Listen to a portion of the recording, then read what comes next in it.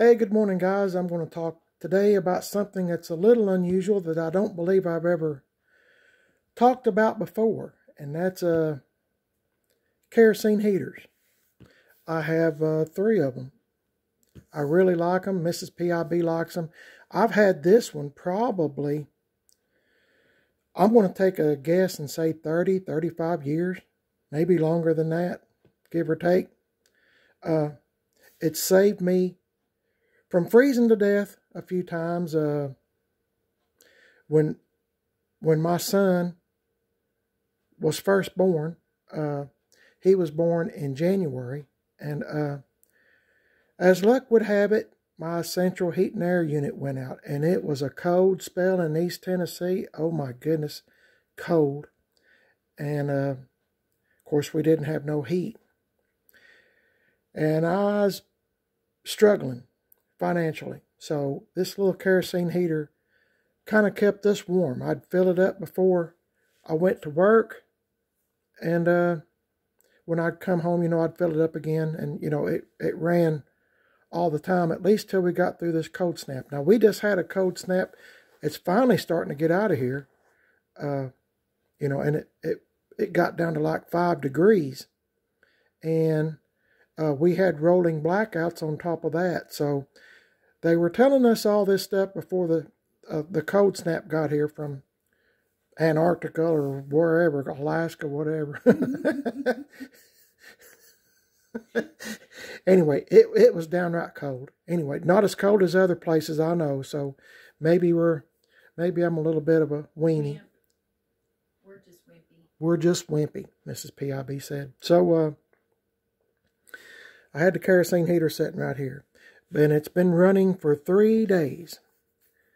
So I'm going to tell you a little bit about kerosene heaters. First of all, like I said, this thing ran non-stop for 3 days. There's a tank that goes down in here, and there's a little plastic, I don't know if you can see it or not, there's a little plastic nub that sticks up, and the tank, when you put it down in there, it has a little, I'll show you here in a minute. Let me tell you about this. This comes off, and I've cleaned it, but I cleaned it with some Windex and my wife's toothbrush. Just kidding. I'm just kidding. I always save my old toothbrushes when we go to the dentist and get new ones, because it's good for stuff like this, or working on your car or your truck or whatever. But this sun's making it look dirtier than it really is. I told Mrs. PIB I bet we have the cleanest kerosene heater in probably 4 or 5 counties. This part here comes off. The flame, if you've never used a kerosene heater, you turn it on, and I always get a lighter, or one of those things that you get at the dollar store or something, and you can start it, the fire. What you do, and this is probably dumb to y'all, but this is what I do. Turn it up. The wick, this is the wick, and you can see how it is here. It's kind of, this one actually needs to be replaced. I've used this for years, and it's time for a new one. But anyway, I've cleaned it, took all the little hard places off from where, contaminants, with the toothbrush, and using my finger going back and forth like this. Just crushing them up and then getting a toothbrush and, getting rid of all the contaminants, making it as clean as I can. This toothbrush, I brush. I'm not doing a very good job, Anima. I brush the little bristles here this way, then I go this way, and I keep doing it till I get it as clean as I possibly can. There's a spot that I missed, and I need to get that here in a few minutes. But anyway, okay, you set this down like this, like if you're going to start it, and it's full of kerosene. turn it up. Get your little lighter there from the dollar store. Let me show you what I got. One of these things. Sometimes, guys, I can't think straight. And y'all know what it is. You can get them at the dollar store. Yeah, lighter, you know. Anyway, I just stick it in there, light it. Of course, when the wick is full of kerosene, it will ignite. And then it takes a few minutes, all this to get red, glowing red hot in a few minutes. Then you can adjust the flame with this. And what you want to do is get a nice, even blue flow through here. It'll be blue all the way around through here. Just a light, you know, blue flame. And it's gonna smell like kerosene for a few minutes, but after a while, you won't smell it. I've had people come in the house and they didn't even know I had a kerosene heater going. But it's really been a lifesaver for me, and for Mrs. PIB. Like I said, we had rolling blackouts, and this thing kind of helped us a whole bunch, keep things from getting cold. And we slept downstairs even. We have a 2-story home, if you didn't know, and we slept downstairs just to be next to the heat. And we kept the doors open so the heat would travel upstairs too. We kept our pipes, our water lines, you know, the faucet and stuff dripping, cabinet doors open, all that kind of stuff. And a lot of people don't know that, believe it or not. But anyway, it's really been a lifesaver. This thing you can put batteries in it, but I never do that. Batteries corrode, and next thing you know, you got a bunch of corroded up batteries. So I just use that little ignition lighter thing. So I was trying to figure out how much kerosene I used for 3 days. I'm going to go out on a limb. I'd rather say too much is not enough, so I'll say 4 gallons for 3 days. So, and that's 24 hours a day. So, before the storm came, you know, they saying we're going to have it pretty rough with rolling blackouts. So I went and got kerosene, which was almost $8 a gallon. So if I used 4, that was 32 bucks. That's a lot of money. It is. But if you don't have no heat, I mean, wouldn't you rather have heat? So, I mean, you just kind of got to go with the flow. And Mrs. PIB and I were watching the news, and, you know, there's people going around shooting power stations and stuff like that, so you don't have no power. And if that happens, I mean, you're not going to be able to get no kerosene or gasoline or go to the store or nothing. So, I mean, this is kind of a lifesaver. And like I said, I've had this thing for years. I bought it used from a friend of mine. I didn't buy it new, so I don't know really how old this thing is. It's a Toyota or Toyo set. I don't know what brand that is, but my suggestion, if you're ever going to buy a kerosene heater, of course, if they don't have any, just get what you can. But what I do, as far as the tank goes, I get one that's like this. You can buy kerosene heaters that the tank is attached to the kerosene heater. I don't know if that makes any sense, but just trust me. The kerosene heater and the tank is all attached. I like them like this because you can pull the tank out. You're not supposed to do that, but I've done it for years, and this is what I do. Hang on, I'll show you the tank. This is the tank, and it holds over a gallon, I'm sure. But anyway, this is the little thing I was telling you about. Now, this goes upside down in here. This part will be on the bottom. So when it hits that little plastic thing, it punches this thing in, and it feeds itself with kerosene. This is the little sight thing that you can see down here when the tank is in, letting you know when you're starting to get low on fuel. Hang on. Okay, I'm going to clean this wick up some more, just because I always try to be efficient as I can. If you keep the wick clean, like every time we get done using it, I clean the wick, and I clean it up best that I can. Anyway, if you getting back to what I was talking about, I get sidetracked easy, guys. I apologize, but I can pull the tank out, go fill it back up in the garage or someplace outside with kerosene, and slide it back in here real slow, and I mean, you know, just real slow. And I don't have to turn the kerosene heater off. When I get done with the kerosene heater, using it like it's warmed up today, it's finally got up to 36. Yeah, first time it's been above freezing in probably 5 days. And anyway, so I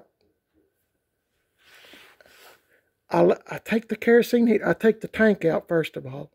This probably don't make no sense to y'all, and when I'm talking about it, don't make no sense. But I hope that you can understand what I'm saying. I take the tank out, which probably needs to be filled up anyway. Take the tank out gently, close the lid. I take this thing while it's still running, and I set it outside, and I let it continue running. While it's running, working, I mean, putting out heat, you know, I keep it just running, and it will kind of clean itself. It'll bring all the contaminants up to the top.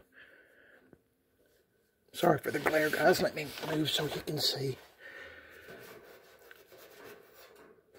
Anyway, it'll bring all the contaminants up. This is where the toothbrush and my black fingers come into play. You know, I kind of crunch it up. It's kind of like a, I don't know, kind of like little gravels or something, I guess, little rocks. Anyway, you just want to make everything just like this, just like kind of like a fur coat or something.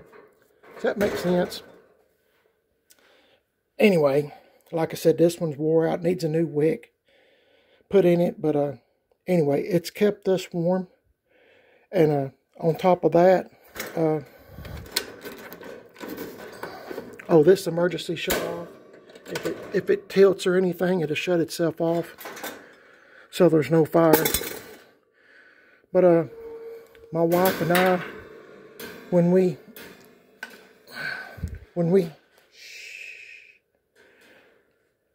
had this thing going, we could put hot water on top of here. I mean, you got to watch this thing, guys. It's not, you know, it's something you got to keep your eye on. But you can put hot water up here, and we've had a, you know, cup of soup, and you know, coffee.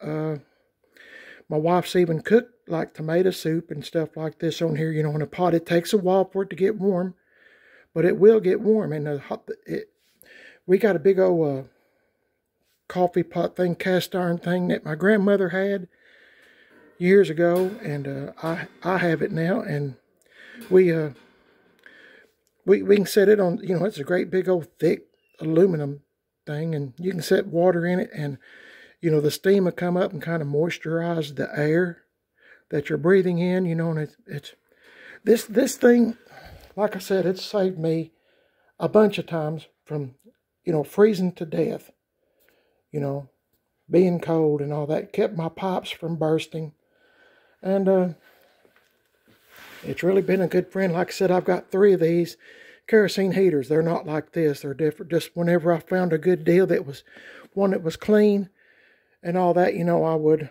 you know, buy it, normally from friends. And a lot of people, I don't think too many people use kerosene heaters anymore, but I'm just telling you what to do, or telling you what I think is best. If you're thinking about getting a kerosene heater, just in case of power outages, or some nutcase is out shooting out power grids and this, that, and the other, and you got to stay warm, get one like this where you can pull the tank out and not have to turn the kerosene heater off. I mean, that's just what I do. You do everything at your own discretion. I mean, it's got handles on each side. You can pick up the whole thing and move it, of course. And, you know, I really like this thing. And it's, like I said, it's saved me. But my suggestion is get one that you can take the tank out, fill it back up, and keep the kerosene heater going. Just do it very gently, very gently. And when you do clean the wick, let me say this, I don't know if I did or not. When you do clean the wick and there's no more kerosene in it, and you've cleaned it with a toothbrush and your fingers and, you know, paper towels and all this stuff, you know, just get off.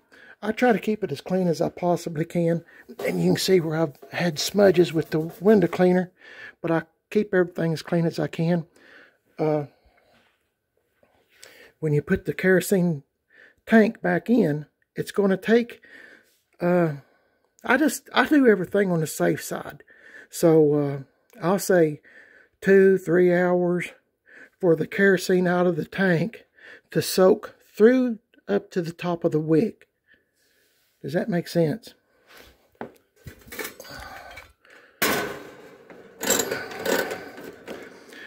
When I put the tank in, and you can hear it start going gloop, gloop, gloop, gloop, where it's taking the kerosene in, the wick is soaking up the kerosene. So I give everything more than enough time. When I put Penetrol on an old car or an old truck, I'll give it a couple of days to dry, even though it's dry before then. Same way with this. I'll give it like 3 hours, maybe a little longer. I mean, I just want to make sure it's full of kerosene, the wick. And, you know, oh yeah.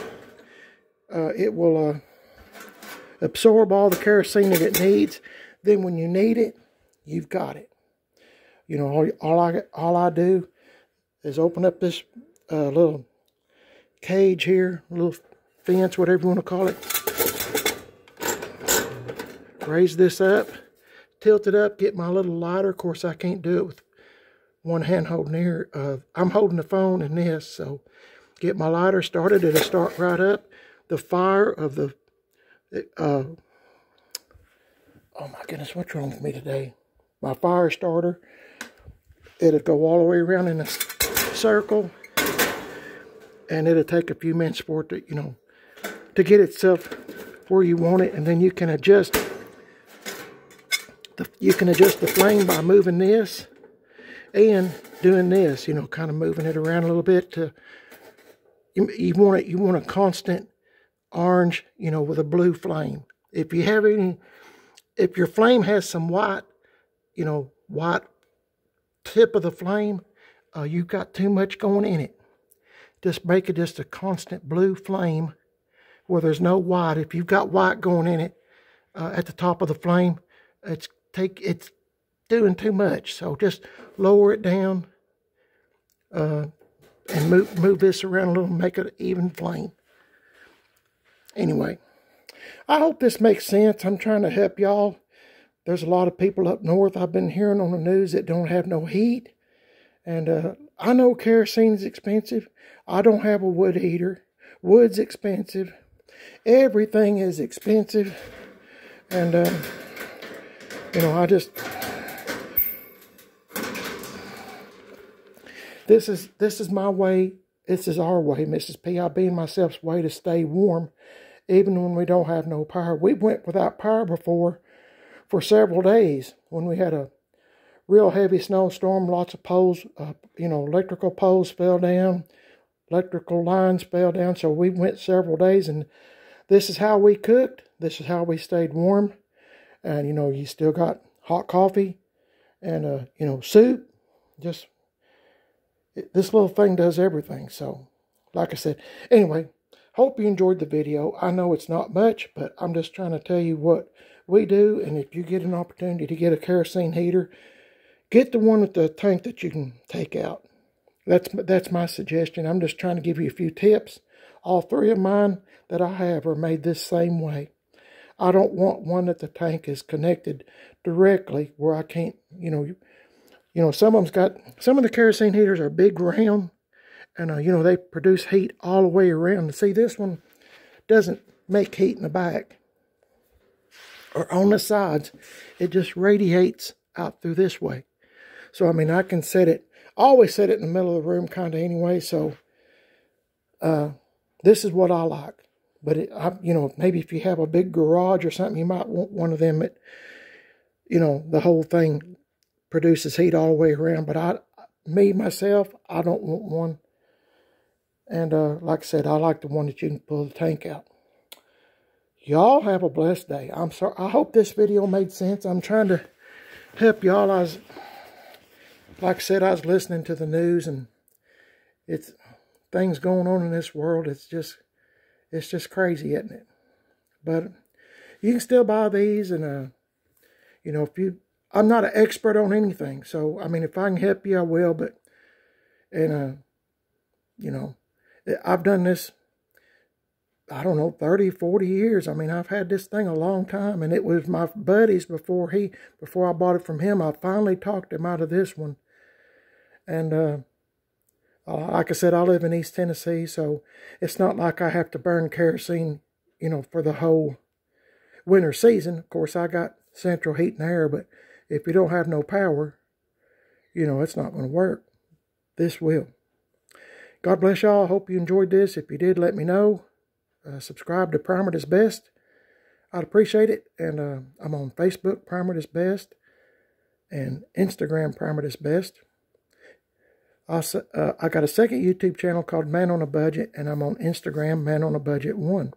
Appreciate if you check my old videos out and stuff that I have of cars and trucks and some of the things Mrs. PIB and I fool around with a lot. Maybe you'll enjoy it. And God bless each and every one of y'all. I'll catch y'all in the next video, and I'll see y'all later.